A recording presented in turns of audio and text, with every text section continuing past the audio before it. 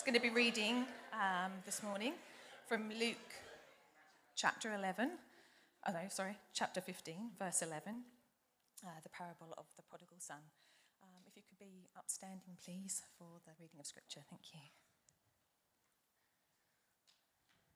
And he said, "There was a man who had 2 sons, and the younger of them said to his father, 'Father, give me the share of property that is coming to me.'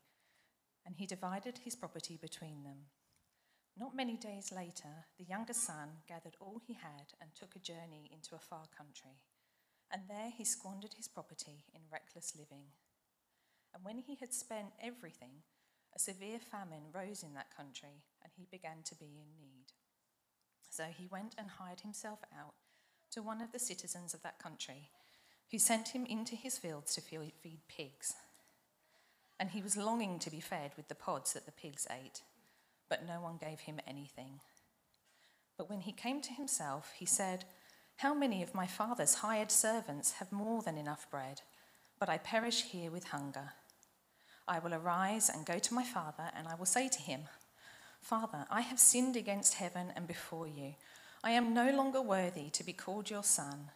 Treat me as one of your hired servants.' And he arose and came to his father, but while he was still a long way off, his father saw him and felt compassion, and ran and embraced him and kissed him. And the son said to him, 'Father, I have sinned against heaven and before you. I am no longer worthy to be called your son.' But the father said to his servants, 'Bring quickly the best robe and put it on him, and put a ring on his hand and shoes on his feet. And bring the fattened calf and kill it, and let us eat and celebrate. For this my son was dead and is alive again. He was lost and is found.' And they began to celebrate. Now his older son was in the field, and as he came and drew near to the house, he heard music and dancing. And he called one of the servants and asked what these things meant. And he said to him, 'Your brother has come, and your father has killed the fattened calf, because he has received him back safe and sound.' But he was angry and refused to go in, and his father came out and entreated him. But he answered his father, 'Look, these many years I have served you, and I have never disobeyed your command, yet you never gave me a young goat that I might celebrate with my friends. But when this son of yours came, who has devoured your property with prostitutes, you killed the fattened calf for him.' And he said to him, 'Son, you are always with me, and all that is mine is yours. It was fitting to celebrate and be glad, for this your brother was dead and is alive. He was lost and is found.'" Amen. Thank you so much, Tracy. Thank you all for being here. You can have a seat.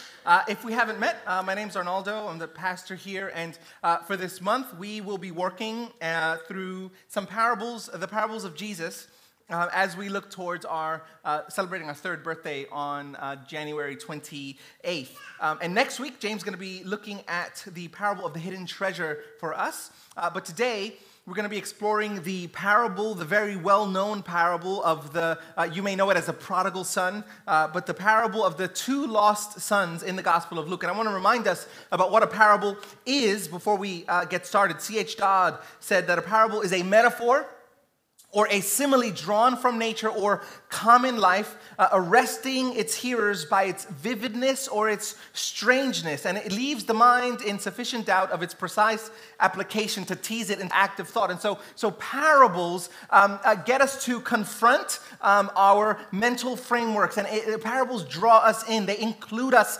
into the story. In effect, they force us to think. Parables force us to redraw lines that we had drawn in pen when we should have drawn in pencil. They force us to question long-standing conclusions. Parables are meant to inform the mind, but they're meant to go around the mind as well and inform the imagination. It's not just about how things are, but they're how things can be, how they could be. And today we're exploring what is probably the most famous of all the parables. But before we do so, I want to ask you to help me to pray. Father, we thank you for your goodness to us. We We thank you for enough health and energy to be here, Lord, and I pray now that you would be with us, Holy Spirit, that you would do something in this room, whatever it is you want to do. Wherever there may be people who are far from you, would you draw them near? Where there may be discouragement, would you encourage? Where there may be pride, would you humble? However we need you, Lord, to come to us today, we pray that you do that. I pray that you would help me to forget the things that are not going to be helpful for your people today, and help me to remember the things that will be.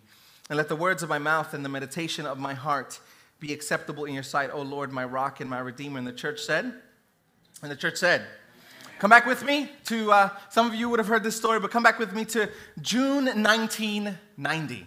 It's wild. It's like that's the 20th century. I'm 6 years old, and I'm finishing up my first year of kindergarten, and schools in Brooklyn where I grew up weren't small. So my school, my public school, went from kindergarten to year 5, and there were 6 streams in the school, and there were about 30 to 35 kids in each class. And so my primary school would be around 1,000 to 1,200 kids, PS 290. And so you can imagine the absolute chaos at 3 o'clock where everyone was let out at the same time. In Australia, you teeter it off, which is great, at least at the beginning. There, 3 o'clock, it was packed. And like a good businessman, Mr. Softy, the ice cream truck would come around 2:50, and you'd hear it, right? You're lining up to leave, and you hear Mr. Softy, and you know that, and they know that with enough coercing and enough whinging, they're going to make a lot of money at 3 o'clock, right? Because all the kids are out. And so my mom picks me up with my 4 older sisters, and mom is little. You haven't met my mother. I hope one day you will if she comes here. Mom is 4'11", but whatever she makes up, whatever she lacks in stature, personality, she's there. She's a large person, personality-wise, but she loses track of us. She loses track of me, her favorite child. Imagine that. Imagine losing your favorite child, your baby boy. And we lived maybe 15 or 20 minutes away from my school, and I shrug my shoulders. She loses me. I can't find her in the sea of people, and so I just walk home. I'd never done that before. I'm 6 years old. I just turned 6 years old. I don't know what I'm really doing, but I know that I'm on Fulton Street, and I'm on Skank Avenue, and I know if I walk up this, I know that I'll get home at some point. And so I walk. I don't remember being upset or scared. I was just a little bit lost, but no problem. I'll make it home. And as soon as I get to the front of my building, I hear, it was like a movie. It was great. This is probably the greatest moment of my life, right? Like, a car pulls up, and I get dragged into the car. Now, I know the lady, but I get dragged into the car, and I hear this voice saying, "Tu mamá te está buscando." Now, I'm not speaking in tongues. That's Spanish, which means your mom, she's looking for you. Right? I'd been missing for what would seem like an eternity. And they grab me, they put me in the car, they drive me back to Fulton Street and Skank Avenue, right where PS 290 was. And I remember, I can picture it right now as I close my eyes. My mother being consoled by the crossing guard, and when she laid eyes on me, it was inexpressible. Have you ever lost something? I remember losing Jonathan for about 25 seconds at a playground. And your heart goes into your throat. You feel nauseated. It's just the worst when you lose something of value. And you've all lost something.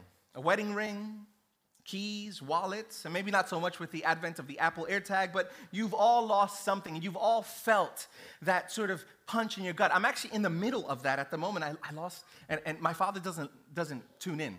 He's in New York, but he doesn't watch YouTube, or I don't think he knows what Spotify is, but I lost his ring. And I'm in the middle right now of looking for it everywhere I go. And so I'm actually in the middle of losing something that's incredibly valuable. But that feeling, that suspense, that heart in your throat feeling that you get when you've lost something so valuable, so precious, is exactly what Luke 15 is all about. In fact, Jesus wants to drive home the point so clearly that he tells 3 stories in Luke 15, which we didn't read, 3 parables about this point. He wants to drive this home. He's not only telling one story, he tells 3 stories. He tells the story of a lost sheep, a lost coin, and then finally he tells the story of the one that we're going to be looking into, the lost sons. But I want you to come back up with me to verse 1 in Luke 15 to set the scene. Now, the tax collectors and sinners were all drawing near to him, that is Jesus. And the Pharisees and the scribes grumbled, saying, "This man receives sinners and eats with them." So he told them this parable. And so we must understand that the reason why Jesus is about to say what he's about to say is because there are sinners that are being attracted to him, and there are also Pharisees and scribes who are critiquing him. And one of the things I love about Jesus is the cast of characters that you find him often hanging about in the Gospels. I find it incredibly intriguing that the holiest man who's ever lived, in fact, the only truly holy man who has ever walked the earth, attracted the outcasts of societies, attracted the folks that if they were to walk in this room, we'd smell them and we'd look at them funny, right? It's those people. And that needs to teach us something, both about who we need to be, but what about holiness actually is. Because those who you wouldn't readily associate with holiness were always attracted to Jesus. It's wild to me. And those who you would associate with holiness are always at loggerheads with Jesus. The outcasts, the sex workers, the thieving, the conniving tax collectors, the sinners of all stripes and colors. These folks wanted to be around Jesus. They wanted to learn from him. Who is this man that is utterly holy and yet does not compromise? Like, Jesus doesn't compromise, and yet people want to be around him. He became so adjacent to the seedy crowds that he gained the false reputation of being an alcoholic and a glutton. That's who Jesus is. But the point for us today is this, that he's telling this story, or these series of stories, to a mixed crowd, to both sinners and to quote-unquote saints, to good people who we would consider religious good people. He's speaking both to those who would consider themselves, by their own admissions, holy ones and unholy ones. And as such, because this is Jesus, he doesn't give a lecture, he doesn't give a sermon, he tells a story. He redraws the lines of reality, and Jesus wants to give them and us a picture of just exactly. Remember, parables are windows, opaque windows at times. Most of the time they're opaque windows, but they're windows through which we can actually see and experience the way God works. In simplest terms, parables are meant to be windows for us to see into the kingdom of God. How it acts. This is the boiler room of the kingdom of God. God doesn't give us instructions, as it were. He gives us stories. This is how the kingdom of God works. And so, drop down with me to verse 11 where Tracy read for us. And he said, Jesus speaking, "There was a man who had 2 sons. And the younger of them said to his father, 'Father, give me the share of the property that is coming to me.' And he divided his property between them." And now what would happen? There were 2 sons, an older one, a younger one. The older one would get 2/3. The younger one would get 1/3 of the inheritance. And what is probably here a fairly well-off father, think probably upper middle class, the younger of the 2 sons makes an unthinkable request in that culture. In an individualistic Western culture like us, we often can miss the scandal of the story. The younger son, seeking to satisfy the desires and the lust of his heart and his body, is basically wishing death upon his father just so that he can get what is coming to him in due time. This would have sounded absolutely horrifying to Jesus' listeners, both sinners and saints at the time. I just can't stress just how bad this actually is. This is not the younger son asking for an advance on his paycheck for the week. This is a younger son making the claim, making his sonship null and saying, "I would rather have you dead, Dad, and have what is coming to me in the future than have to wait for it." Even for us, this would be a bit icky, right? To ask your parents, hey, can I have it now? I know it's coming, right? You haven't been doing well. It's coming, but can I have it now? Like, just imagine your kid coming to you. Imagine you doing that. Look, it looks like you're living a little bit longer than expected. You look a little bit too sproutly, and I just can't wait it out. Like, I have too many dreams for my life. I have too many desires that I need to sort of work out, and I just can't wait. Could you just liquidate and just give me what's coming to me anyway? It's mine anyway. And without skipping a beat, you don't even know in the story how the Father feels about this without skipping a beat. There's no reflection as to how he feels about it. The story doesn't tell us. Jesus doesn't afford us that. Without skipping a beat, no hesitation, his Father, unlike any father that we can imagine, gives his Son the full a full third of everything that he owns. Now I want us to pause for a moment. Remember who Jesus is telling. Remember who's in the room when Jesus is telling the story. The Pharisees, the scribes, the teachers of the law, the rule makers, the gatekeepers, the ones whose purpose in life was to be an exemplar of good behavior. Can you imagine the gasps in the room?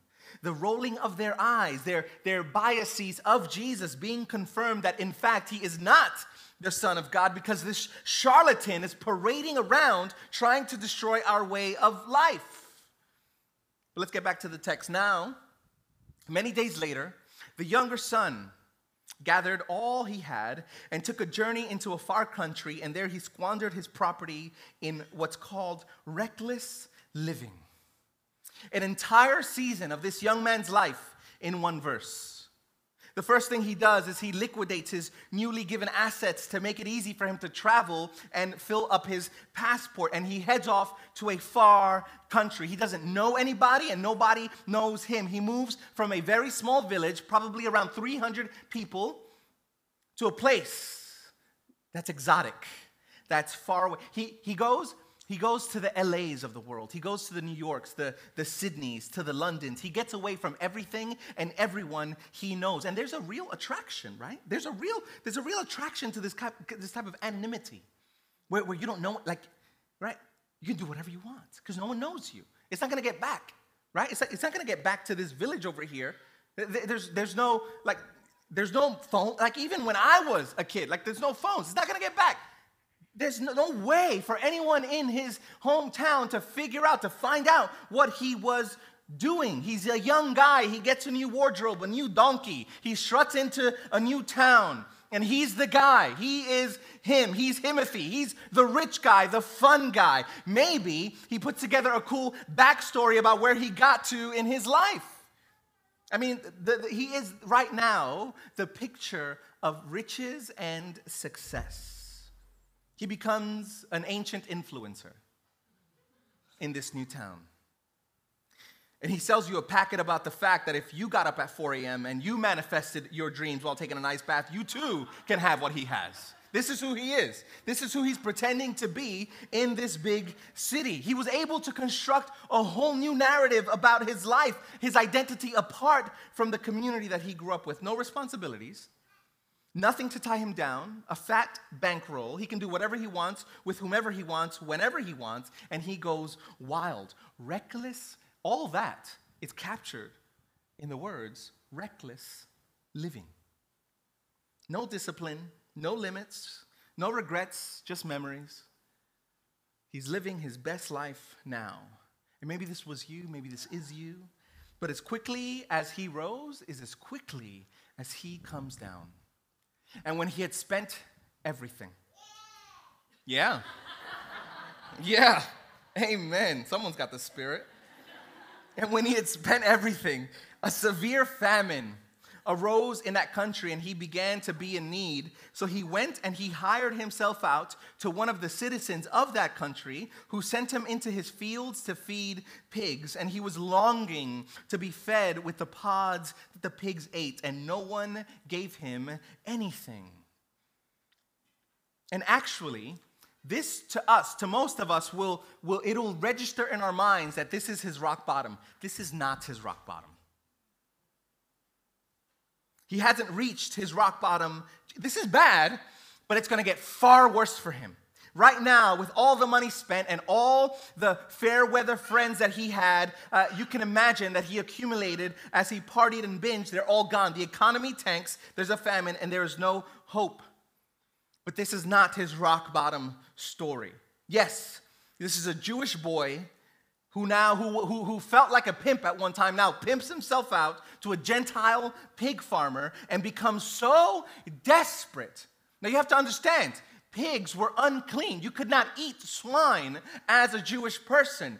And the fact that now he is feeding pigs, and not only that, but he's desiring the pig's food. This is disgusting, even for us who will have pork. This is gross. It is utterly disgusting, even if you're not Jewish. But the fact that he would yearn to share a plate with an animal that was considered wholly unclean is another level of depravity, of depth. This is a whole new level of desperation that many of us probably have not experienced and may not ever experience. This is the kind of desperation that would ruin a life. And I'm not talking about just make a mistake, ruin a life. This is the kind of desperation that would push someone to sell their children or their own body for just another hit. This kind of this is a desperation that you can smell. The desperation that many of us, again, have never felt, seen, or been around. The kind of desperation that would make you do the unthinkable. The kind of desperation that would make you eat your words. I would never do that. And even at this point, you have to understand, he doesn't see his problem yet. Not yet. He doesn't see his deepest problem yet. At this point, the only thing he can feel is his hunger pangs. He's hungry and he's ashamed, but he hasn't felt the true weight of the issue. Some of you have felt that. If not with food, you've felt your back up against the wall. You felt all hope drain from your heart. You have felt stuck. You have felt depressed and anxious and suicidal. And even if things may look okay for you on the outside, and you often will have plans to get out of it. And this boy has a plan. He has a plan. Verse 17. But when he came, it's like he a bit of smelling salt. When he came to himself, he said, how many of my father's hired servants have more than enough bread? But I perish here with hunger. I will arise. This is his plan. I'm going to get up. I'm going to go to my father, and I'm going to say to him, Father, I have sinned against heaven and before you. I am no longer worthy to be called your son. Treat me as one of your hired servants.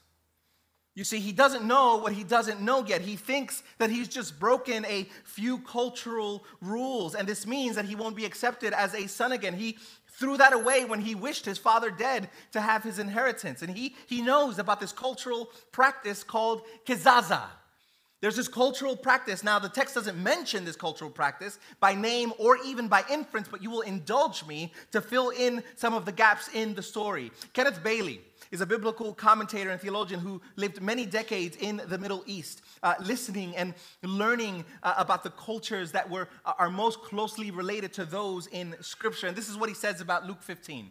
He says, first century Jewish custom dictated that if a Jewish boy lost the family inheritance among the Gentiles and dared to return home, the community would break a large pot in front of him and cry out, so and so is cut off from his people. After it was performed, the community would have nothing to do with this wayward person. Everyone who's hearing this story knows about this. Everyone who's hearing this story is expecting this to happen. This would have been known to him, and so his plan was not to try to curry favor from his father in the community to be accepted as a son. Instead, he would plead to become a son. In effect, he wants to pay off his debt, and this is his rock bottom, right here. This little speech that he has, thinking that he can, in effect, earn his father's love, that's his rock bottom. And this is what we often miss. The fact that he thinks that he can earn his father's forgiveness and hopefully his affection, this is his rock bottom. We think that we see this, many of us see this as the younger son being sorry and experience repentance, which literally means a turning of face. But he's not. He comes home because he's hungry. He comes to himself. He goes, I don't have to suffer this way. His motive isn't to mend the father's broken heart and trust. His motivation is simply to fill his stomach. And we may not like that. And we can see right through his duplicity. This is like when your kids are fighting and you force them to apologize. And they say, I'm sorry. You know you don't mean it, but I accept it. And I know you don't mean it. And you clearly don't. But I'll accept it. We know it's not genuine, But they hope that we accept it. And you can imagine that the younger son is hyping himself up as he's walking home. Just say sorry. Just look and sound genuine. At this point, he's making his long and shame-filled and guilt-filled trip home. And you can imagine that the religious folks, they're waiting for this pot to be broken.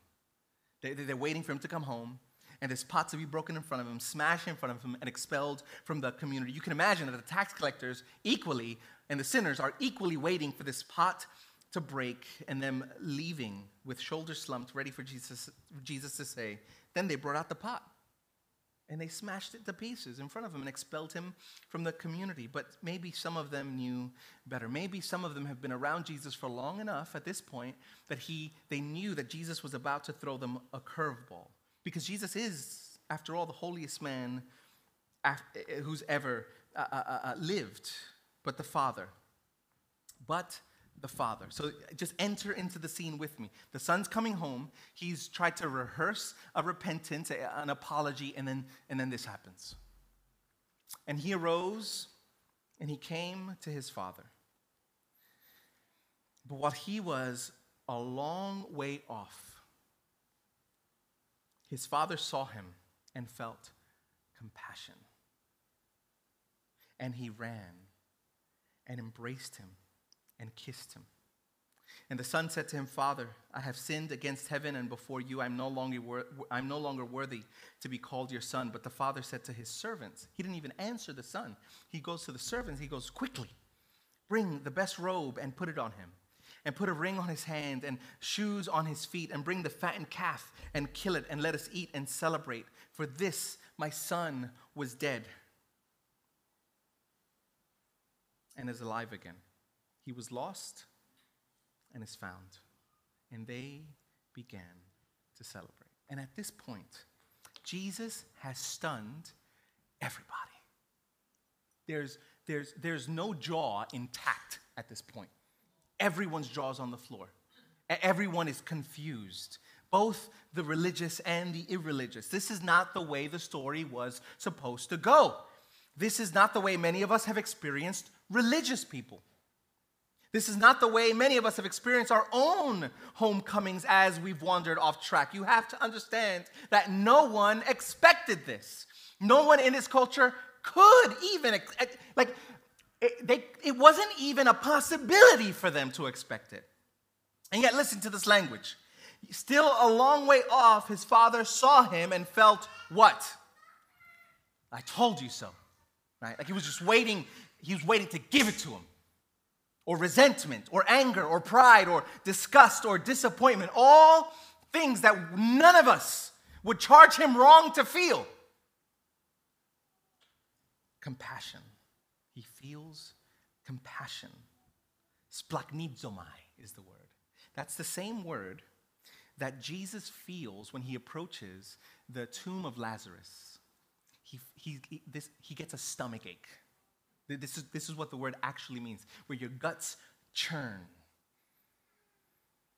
This is the same feeling that Jesus feels when he looks at death. In our culture, we would say that his heart broke. In our culture, we don't see the gut as the center, we see the heart as the center. His heart broke, his heart wrenched when he saw his son. Have you ever been heartbroken? Have you ever been hurt by the ones that were supposed to love you, protect you, be for you? The father's guts churned, his heart broke for the one who wished his own death and betrayed the entire family and the community. And even before the son gets out his entire rehearsed and hollow pseudo-repentance, his father pulls out all the stops, the best robe. Not just any robe, the best robe. Not just any ring, the family ring, the one that I lost, right?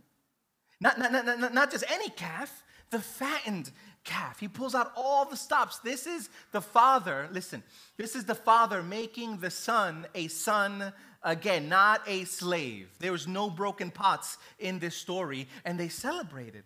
And I wonder, why isn't this the dominant picture in our church today? Have we forgotten what happens in heaven when one person, one sinner repents, when someone who's lost finds home?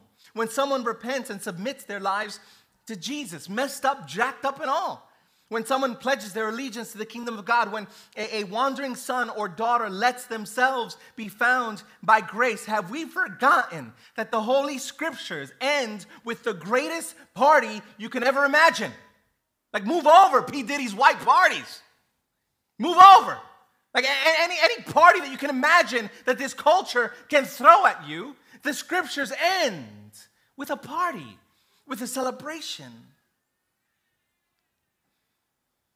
And the story can end for us here.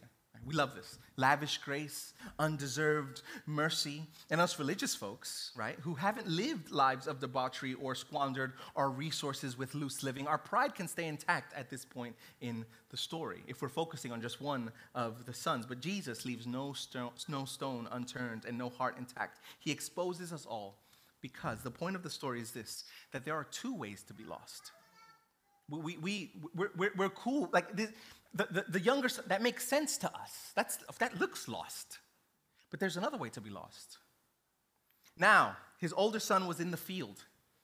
And as he came and he drew near to the house, he heard music and dancing. And he called one of the servants and asked what these things meant. And he said to him, "Your brother has come home, and your father has killed the fattened calf because he has received him back safe and sound." But he was angry and refused to go in. And his father came out and entreated him.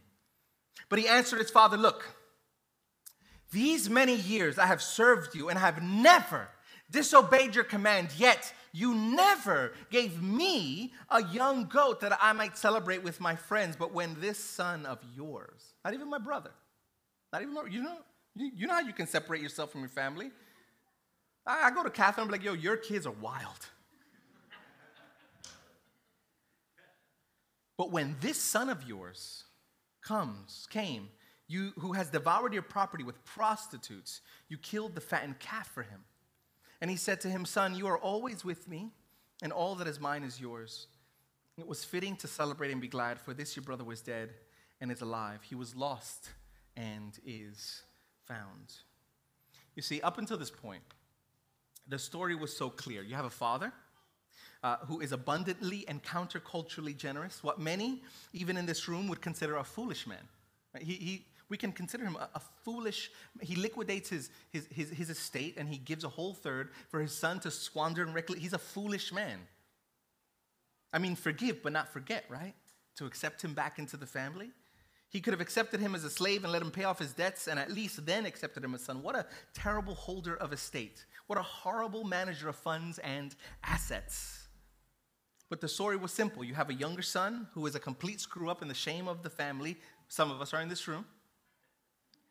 You have an older son who is dutiful, does the right thing, and stays home to perpetuate the family, legacy, and name. But when the party begins, the true colors start to bleed through. One of the true colors, our true colors, the colors of our character bleed through the pages of our false selves when we become stressed or agitated and we don't get what we want. The older brother felt what we all expected the father to feel, what we may be feeling towards our own younger brothers in our lives, anger and resentment. This is the way that this story ends, shows us that it is not about a lost father, a generous father and a lost son.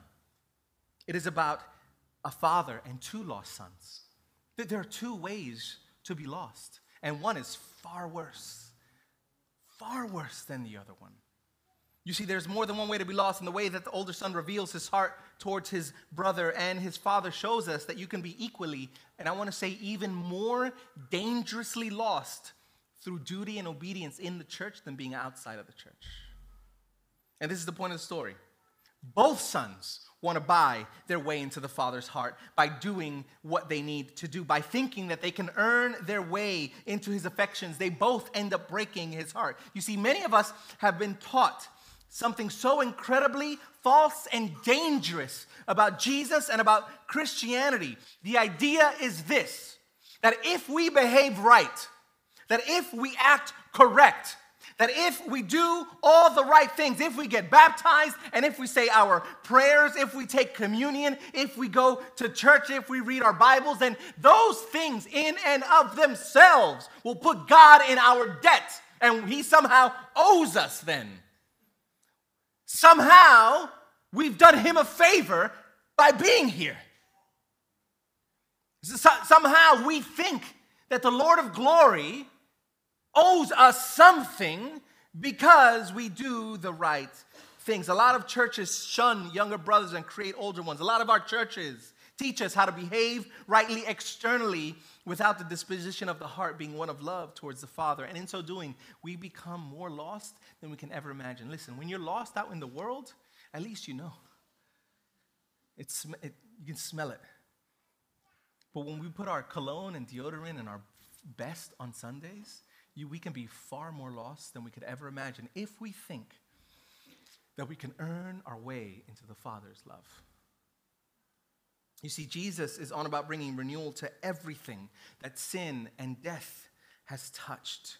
This includes our hearts, the center of our beings, and not just our hearts, but every single part of our world around us. Everything that sin has disrupted and vandalized is healed in Jesus, all the way down to our relationships with the earth, our relationships with one another, our relationships even to our very selves, and ultimately the greatest fissure in the world, our relationship with the one who's created us. And the problem with the ways of God is that they go against the grain of the ways of us. Because we want to prove ourselves. I want to prove myself. You want to prove yourself. We want to make our own way. We want to forge our own paths to heaven. We measure ourselves up against others and we say, well, I'm not as bad as that guy. I'm not Leopold. I'm not Hitler. Right? So we think we're okay. But this is the good news. That while you were far off, listen, while you were far off, and there's no one immune to this, that while you were far off, God's loving, compassionate grace was already upon you. And this is the good news, that you can stop trying to earn your way into heaven and receive his lavish grace. This is the good news, that you are so broken that you needed God to come and die for you, and you are so loved that he was glad to do so. And all of this is free. Isaiah 55 says this, come, everyone who thirsts, come to the waters, and he who has no money, come, buy. That doesn't make any sense. I got no money. But this is how the kingdom works. Come, everyone who thirsts, come to the waters, and he who has no money, come, buy and eat. Come, buy wine and milk without money and without price. Why do you spend your money for that which is not bread, and your labor for that which does not satisfy? Listen diligently, open your ears to me, and eat what is good, and delight yourselves in rich food. This is why Luke 15 is so incredibly important, because it gives us the plainest language and the plainest word pictures for God's heart towards his wayward and sinful people, of which we all are. It's a heart full of love. It's a heart deep with compassion, a heart that sees you when you are far off. God is not waiting for you to clean yourself up to love you. The idea that we've had is that once we believe in Jesus, then God loves us. So somehow, he doesn't love me, and then I trust in Jesus, and then he does. That is false. That is putting the cart before the horse. Listen, the cross doesn't get God to love you. The cross is an expression that God already does love you. A heart that longs for you even when you're trying to earn your own way by being good. A heart that longs for you even when you are far away from him by being quote unquote bad.